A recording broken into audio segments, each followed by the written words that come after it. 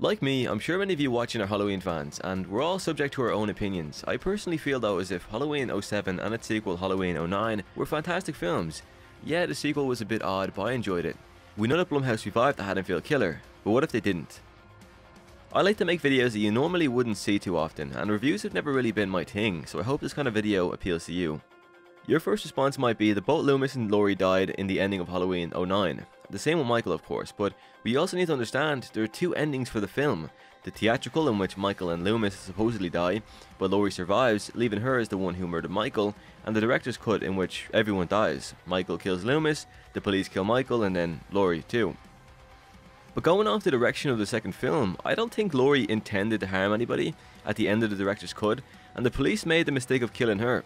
But others have said that Rob Zombie's direction for the end was that Laurie was supposed to be the new killer, and Michael Myers was nothing but a hallucination. Now I can't really dive too deep into that theory because there doesn't seem to be any evidence or information to back it up. Zombie changed a lot with the sequel. For the entire life of the franchise, Michael has never really uttered a word, he never formed a sentence or hummed a song. But one of the cuts for the 2009 sequel actually showed Michael, or kind of had Michael speak. In the scene where Michael's mask is pulled off by psychiatrist Dr Samuel Loomis, Michael says die before stabbing him. It's honestly a surprise that Rob Zombie even agreed to tackle the Halloween reboot, being that he was totally against reboots of course, but he agreed to reboot the horror classic, and by the end of the first film was totally exhausted. He never really wanted to do a sequel and turned it down. It was rumoured that Alexandre Bustillo and Julia Moray were in talks to co-direct the 2009 sequel, but Zombie eventually stepped back in as he didn't want somebody else to mess with his vision. So it's no surprise that the third film never really happened. I have lived the last 2 years thinking that Laurie Strode was shot dead in the original ending of the 2009 film, but actually that wasn't the original ending. Like I mentioned earlier, Laurie survived and was sent to a mental institution. That's of course why some people think that Michael Myers was a hallucination and she was the real killer. But I can't see that happening though. So let's talk how Halloween 3 could have gone.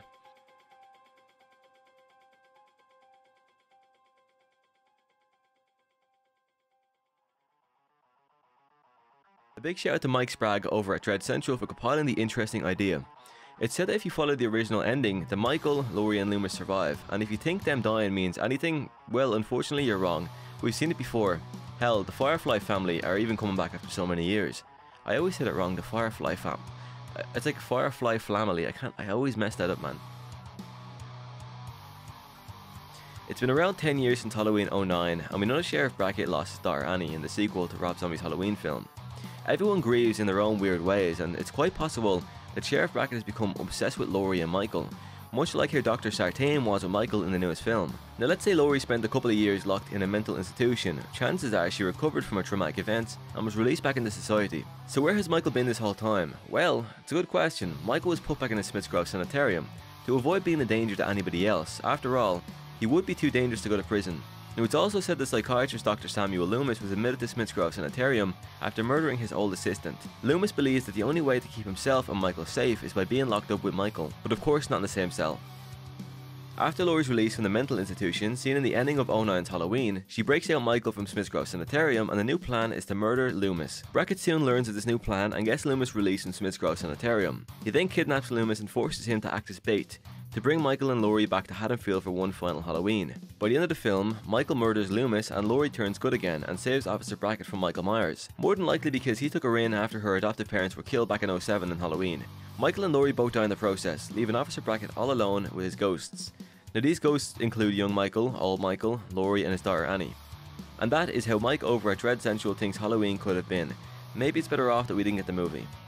So while we never had an official Halloween 3, there was actually an official script for the movie, and here's what actress Scout Taylor Compton said in regards to it. Rob was done after the second one. There was a lot of stuff going on, and I mean, I was too young to really understand what was going on, but I do know that we were contacted, myself and Tyler Main were contacted by Dimension to do a third one. They had sent over a copy of the script, and they didn't have a director, but they had a tentative tape date, and that was it. Rob Zombie wasn't going to be a part of it, and they pretty much cut funds in half. It was the strangest phone call I've ever gotten in my entire life, and when I heard that Rob wasn't going to be a part of it, I called Tyler and talked to him, and he said that he had gotten the same offer. We were so hesitant on doing it, and we saw the media, all the different directors they had attached to it and all this stuff. I was indifferent with what I wanted to do. It seemed so unorganised and so up in the air, but then it was like, well if I don't do the movie, they're going to get someone else to train what I've worked so hard on. Ending with, but I'm glad it didn't happen because the offer that came in was not from loving hands. Tyler Mane, who played Michael Myers for both Halloween 07 and Halloween 09, said this about the 2018 sequel. "I couldn't be happier to hear that Nick Castle's coming back to play the role of Michael Myers in the new film. Thank you for letting me borrow the suit for a time. Shout out to John Carpenter Official, hashtag Jamie Lee Curtis, and all the OG crew coming back to the franchise. Hashtag can't wait, hashtag fanboy, hashtag Halloween." So that's everything we know about Rob Zombie's Halloween 3. And it's probably better that we never got a third installment, especially since the cast even recognised that it wasn't being done for the love of the lore. And I personally would be open for Rob's return in the future if he ever decided to return. Now, the thing is, there was a script for the film, but we just never got it. So, if it ever does happen, we'll more than likely see that same script in action.